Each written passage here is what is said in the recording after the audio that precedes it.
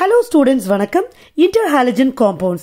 இந்த compounds ஓட hybridization find out பண்றதுக்கான ஒரு simple trick தான் இந்த வீடியோல நம்ம டிஸ்கஸ் பண்ண போறோம். So, what are interhalogen compounds?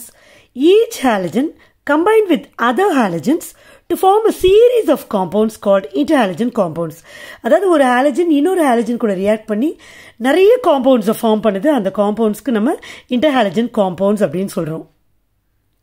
For example, CLF, BRF, CLF3, IFI,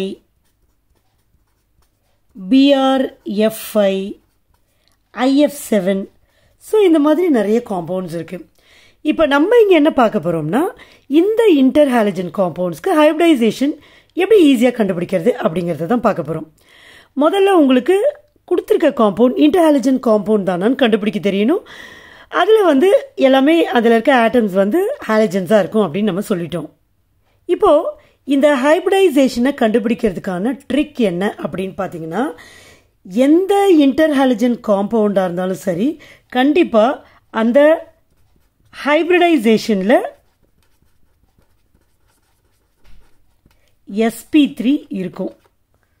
புரியுதுங்களா? இதுதான் ட்ரிக். பட் sp3 தான் கிடையாது, இது கூட d ஆர்பிட்டால் சேரும். ஹைபிரிடைசேஷனில் d சேரும்.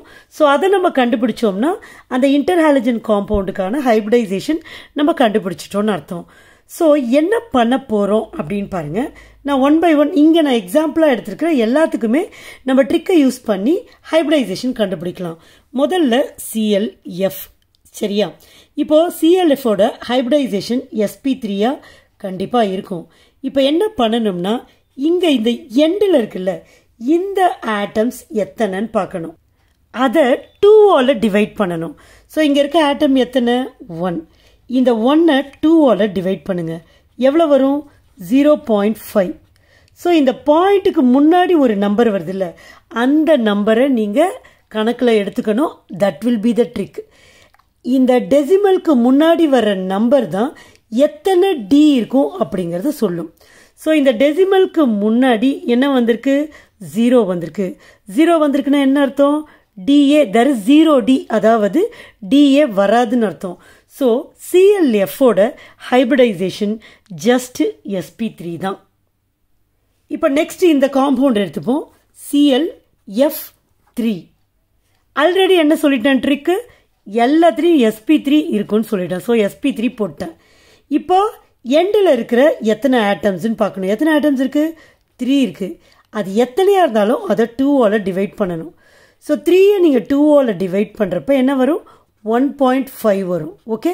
ஸோ இந்த டெசிமலுக்கு முன்னாடி இருக்க நம்பரை தான் கணக்கில் எடுத்துக்கணும்னு சொல்லியிருக்கேன். அப்போ 1 இருக்கு. இந்த நம்பர் எதை டினோட் பண்ணணும்னா நம்பர் ஆஃப் டியை டினோட் பண்ணும். ஸோ 1 இருக்கு. ஸோ sp3d, இதுதான் அதோட ஹைபிரிடைசேஷன். அடுத்தது இங்கே கொடுத்துருக்கிற அடுத்த எக்ஸாம்பிளே நான் சொல்கிறேன், IF5. ஓகேவா? இப்போது sp3 எல்லாத்துக்குமே இருக்குன்னு சொல்லிட்டேன். ஸோ எழுதியாச்சு.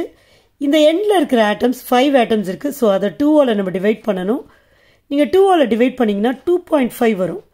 ஸோ டெசிமலுக்கு முன்னாடி இருக்க number denotes number of D. 2 இருக்கா? அப்போது sp3d2, அதுதான் இந்த காம்பவுண்டோட ஹைபிரிடைசேஷன். இப்போ now coming to IF7.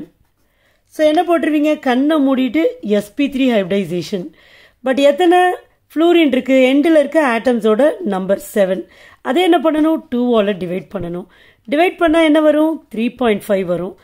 So பாயிண்ட்டுக்கு முன்னாடி இருக்க நம்பர் தான் இங்கே இருக்கிற டி ஆர்பிட்டால்ஸை டினோட் பண்ணும். ஸோ 3 இருக்கு. அப்போ sp3d3. So IF7ஓட hybridisation sp3d3. நீங்கள் எந்த இன்டர்ஹாலஜன் காம்பவுண்ட் எடுத்துக்கிட்டாலும் இந்த ட்ரிக் அப்ளை ஆகும். ஸோ இன்னும் இருக்கிற இன்டர்ஹாலஜன் காம்பவுண்ட்ஸ்க்கு இந்த ட்ரிக் அப்ளை பண்ணி பாருங்கள். கண்டிப்பாக you will get the positive result. Hope this trick is very useful to you. Thank you.